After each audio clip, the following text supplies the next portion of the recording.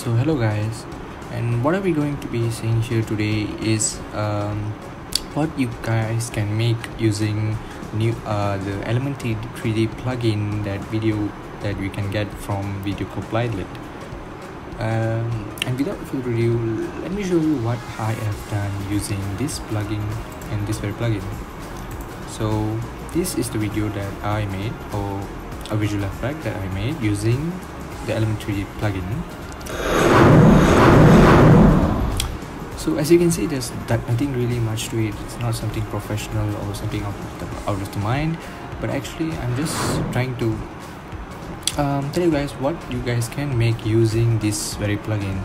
And I also have made other 3D models, like using the airplane model and also some other things.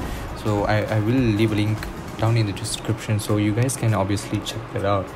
So this is obviously not a review or me teaching how to do this. I just wanted to share this with all of you. And this is also a video that I made, guys. This is actually a 3D model of the Jetstrike Pack, and I know it doesn't look quite nice or realistic. I didn't really put anything much into this. It's just I just wanted to try it out.